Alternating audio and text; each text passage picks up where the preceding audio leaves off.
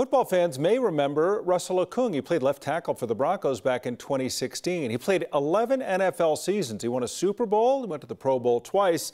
You can see him on the left there, 6'5", more than 300 pounds. He was a force on the football field. This week, though, he's sharing that dramatic transformation you're seeing in these photos. He did it on social media. He says he lost more than 100 pounds by fasting for 40 days with nothing but water. So let's talk about that with our medical expert, Dr. Kohli. So we're talking about water fasting. It's not new, but it sounds extreme. It's not new. It's been around in Eastern medicine, Ayurvedic medicine from India for centuries. And it's essentially having nothing but water, nothing to eat or drink, but water. And the idea is multifold. One, you do have that rapid weight loss because when you have no carbohydrates, no fats, no proteins, your body starts to break down calories pretty quickly.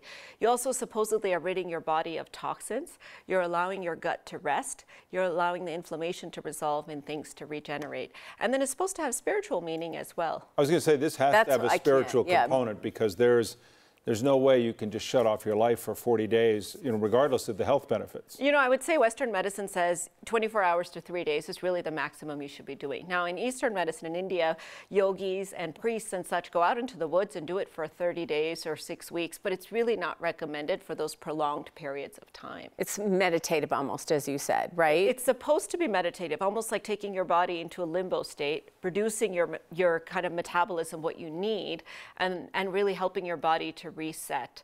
But whether or not man is designed to just have water. Yeah. I mean, and what are the risks of doing something like this? So the studies that have looked at people who have done this for 8 days, not 40, mind you, show significantly increased risks of headaches, fatigue, dizziness, joint pains or aches, feeling depressed and feeling under the weather, but then even things in their blood, increased levels of acid, increased levels of uric acid, which can cause gout, lower levels of sodium. You're just messing up your electrolytes. Really not recommended by Western medicine. So I have a lot of questions. Obviously, losing 100 pounds. I mean, I always worry about when people go on diets that they know when they're done. Like, are you trying to get to a certain weight, and are you ever satisfied? If you felt dissatisfied with the way you looked or felt, how do you know when you're done? We have calculators to determine what is a healthy body weight. But for me, what was more concerning about this story, Tom, was the rapidity of the weight loss. Yeah. Because a healthy way to lose weight is 1 to 2 pounds a week over months. And this man lost 100 pounds in 40 days. Now, I'm also questioning what is going to be the sustainability of something like that. The minute he eats food. Well, many of the football players, as I say, when they retire, either get very heavy or go back to what is probably meant to be their actual body weight, their actual body frame. Many of them have artificially added 60, 70, 80 pounds in order to be professional football players. That's probably good weight to lose. That's the right way to lose the weight, but to go back to a very low weight very quickly. So even if he wanted to go back to his basal weight, whatever that might be for someone who's over 6 feet tall, he should have done it slowly over time because the sustainability, the risk to his body, and also you break down muscle mass when you do this. And the mental and emotional piece of this is very difficult for me to get my head around. The idea that you kind of have to turn off your life.